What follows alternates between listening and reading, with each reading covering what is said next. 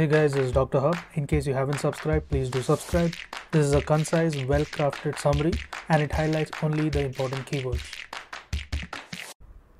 Motor end plate potential. So this is an excitatory potential, and it is an excitatory potential local depolarization.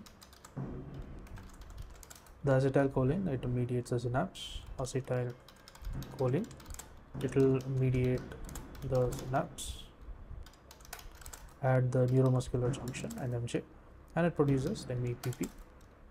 It binds to the nicotinic variant of the acetylcholine receptors. So it is generated by the influx of sodium ions through the acetylcholine receptors. To learn and grow daily like this, please do subscribe.